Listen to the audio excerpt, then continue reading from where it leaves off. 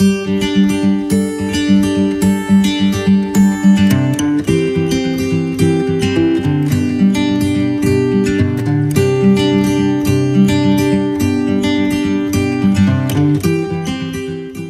everybody, my name is Qasim. My name is Michaela.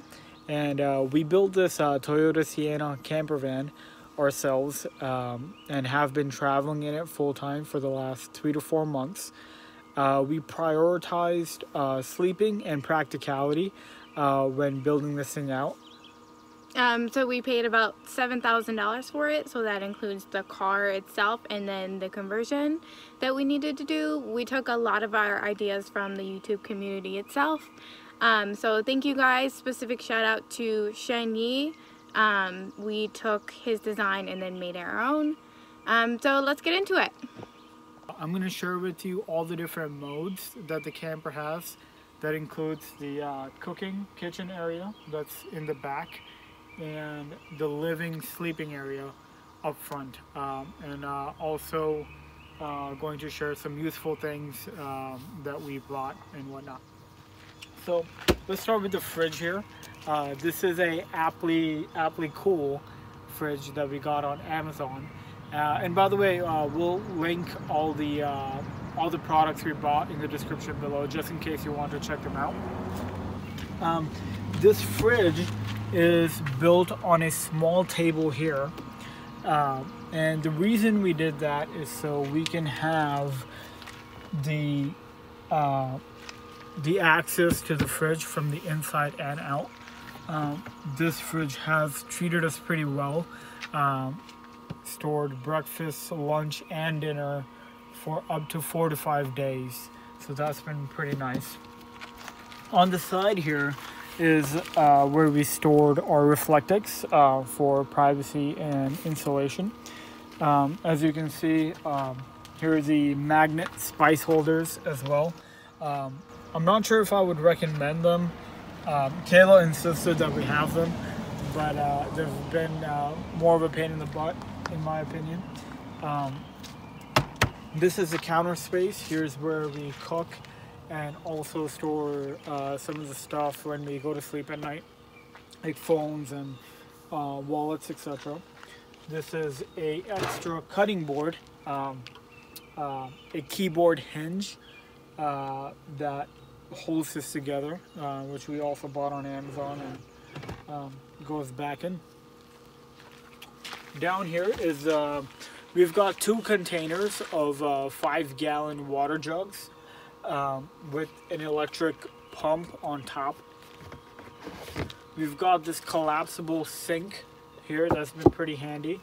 This actually snugs right in the pump, and you can wash your hands, wash dishes, whatever it is that you want to do. And it goes back in pretty nicely. On the side here, we've got 2 stackable crates. Here's where we store a lot of our dry foods,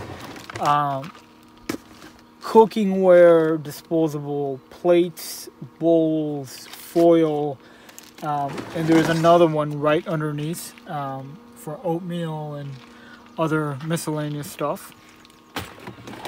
On the side here, we've got our pots and pans. And underneath the crates is where we stored some extra spices.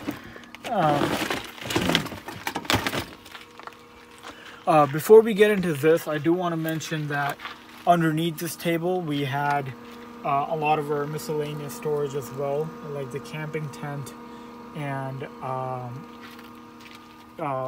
flat tire kit, things like that.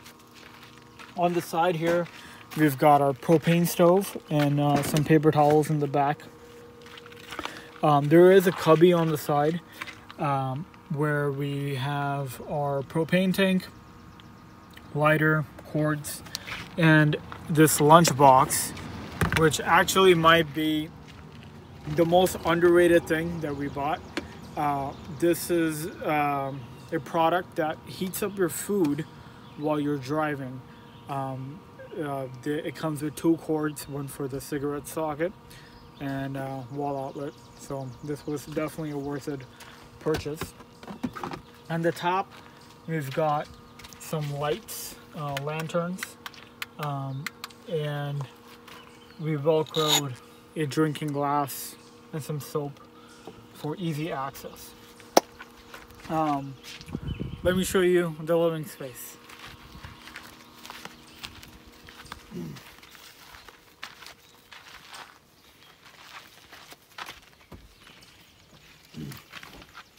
So this is what it looks like when we are driving.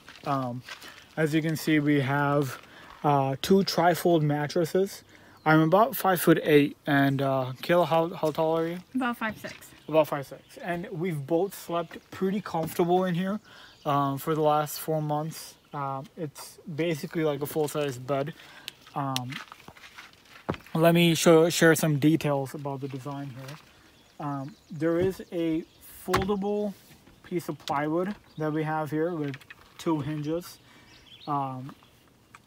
These hinges allow this plywood to turn into a flat surface, which turns into a bed.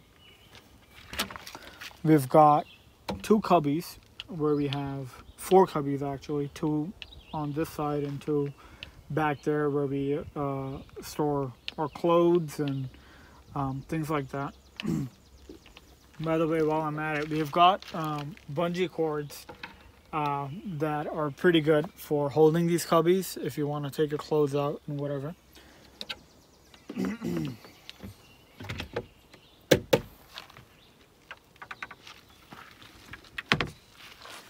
Over here we have dirty clothes bag, a yoga mat that she never uses, and there is this floor here that we bought at Home Depot, and we cut it out to fit the frame of the van here. It keeps it pretty nice to clean, and it looks kind of good too. On the sides here is where we keep our laptops. I'll show you how we use them in a second. And we got lucky enough that in our van, these seats actually turns into, pull it back a bit. And this is how we eat.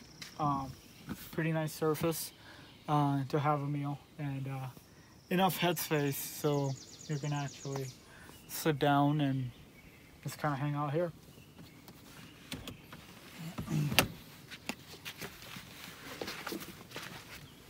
I'm going to share a way how we live in here, and if you want to be on your laptop and stuff.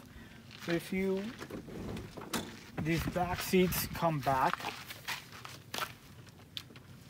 and this piece of plywood actually holds it pretty well. So you can take the, let me put this here for a second. You can take the trifold mattresses and unfold them into an inclined chair. So you can sit down and be on your laptop, whatever.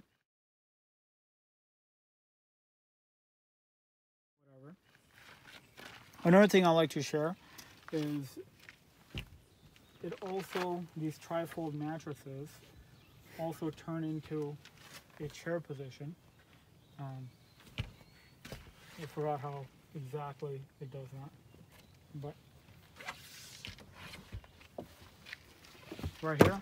So just in case you want to meditate or have a little cozy nook, that's there as well. Let me show you the other side of the bed. For accessories, sometimes I had this USB adapter, which I've velcroed just in case I want to charge my cords or my electronics while I'm sleeping. Some bear spray, laptop adapter, and we actually didn't go with the Jackery solar panel. I found this other brand, Dokyo. I don't know how to pronounce it, but this was actually 1/3 of the price, and it's a 120 watt solar panel, and it works pretty good if you want to camp out, and when you're not driving, it will actually sustain the fridge and charge a little bit of the jackery as well. Before we get into the bed and the sleeping area, we do have a privacy curtain, and if you can show them the Velcro that we have on top here, that's what we put in before we go to sleep for privacy. So for the bed, we went to Home Depot and got the closet rods, and we cut it just enough so these closet rod holder on the bed of the frame here can support the legs. So we've got one on each side of the foldable plywood, and what we do is we push the seats forward and put the legs into the holder, and it makes a pretty fine bed. Let me show you how it looks.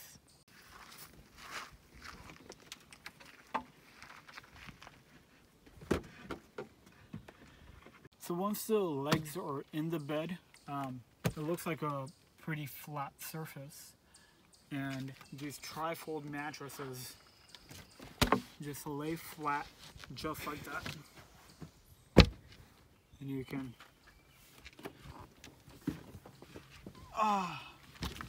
get a good night's sleep right here. And the same thing you can do on this side.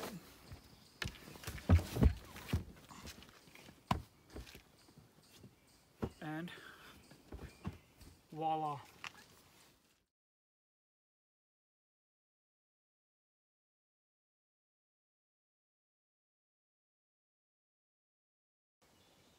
Hey everyone, I hope you liked our video.